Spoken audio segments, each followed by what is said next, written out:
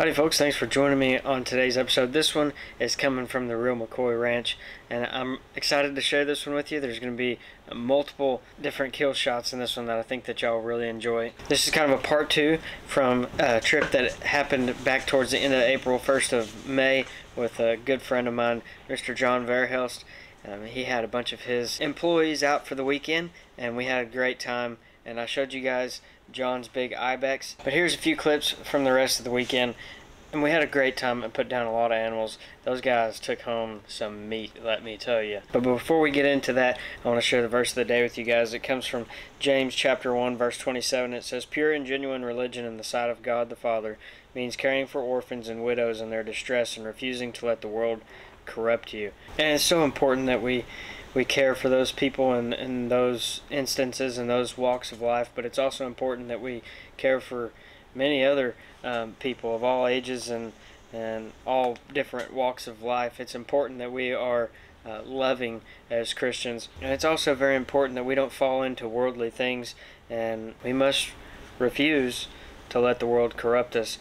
The world is full of sin, and it's full of people and lifestyles that say we should be more selfish and that we shouldn't care for others and that we should join the cesspool of sin and what the world is today, and we should stay far away from that. I hope that's an encouraging word to you guys today. But as we roll forward into the meat and potatoes portion of this video, the hunting portion I should say, you guys will get to see the gentleman that sat with me. His name's Rodney, and man, we had a great time. I hunted with Rodney for the majority of the weekend. I hunted with everyone, but I spent the most time in the blind with Rodney. He's a great guy, and he was a lot of fun to be around and great conversation.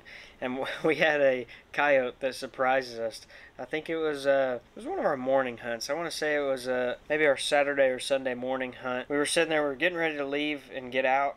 It was like, I don't know, 11:30, 12 o'clock. Starting to get a little warm, and I look up and there's a coyote standing right in the middle of the sendero. Unfortunately, I didn't have time to get it on video, but I want to throw up a picture here for you guys anyway. It was pretty cool. That's the first coyote that I've ever seen and taken off of the real McCoy Ranch. We hear them a lot, but it's the first one, not the first one I've ever seen. That's probably the second or third one that I've seen, but that's the first one that I've ever been a part of with a harvest. So really a good deal and good timing to get rid of that coyote out of there and kind of out of the area, obviously.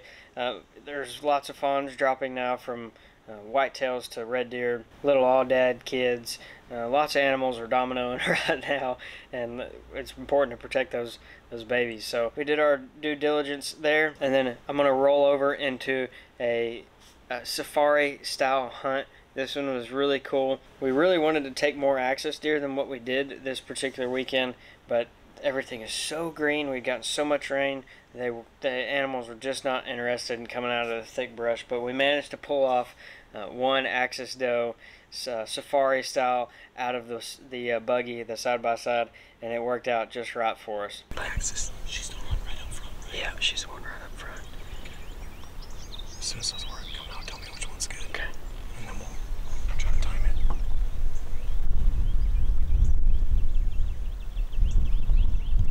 Chances are those 4 cows aren't going to give us a good look, more than likely. Yeah, and they're also going to be bred. Okay. I can just about guarantee you that all 4 of those cows are going to be bred. When those cows come in, they're more than likely going to push the rest of these animals out and make everything spooky. Okay, Jeff, you can take the axis if you want it.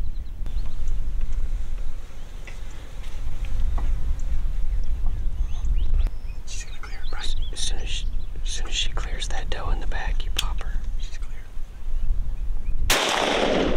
Shot. Oh, good.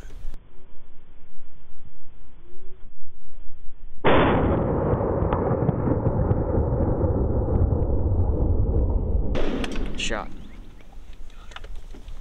Oh, good. She's gonna go down right there. Right there. Lay down, baby.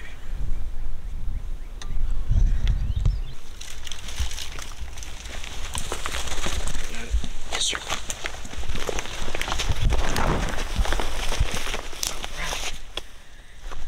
Awesome.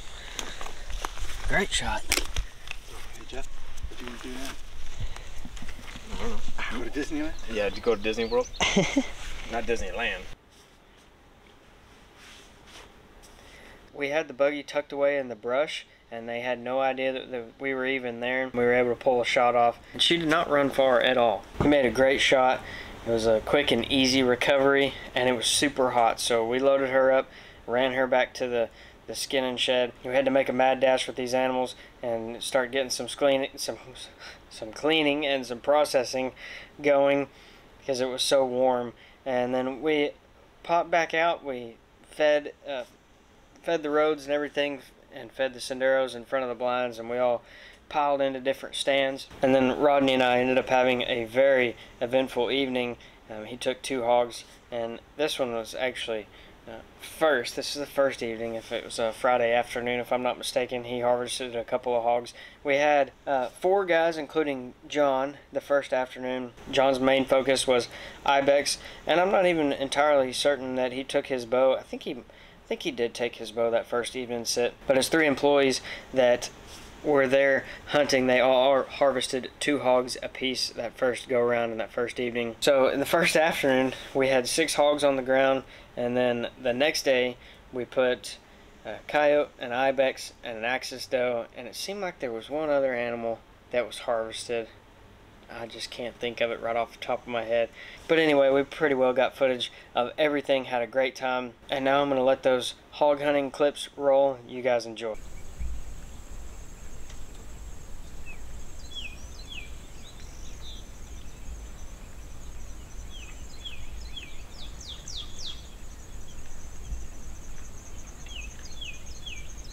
There's one on the right.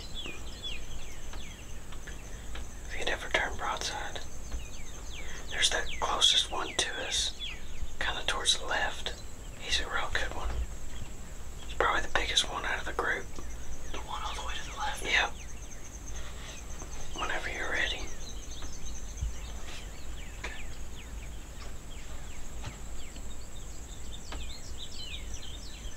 1, 2, 3.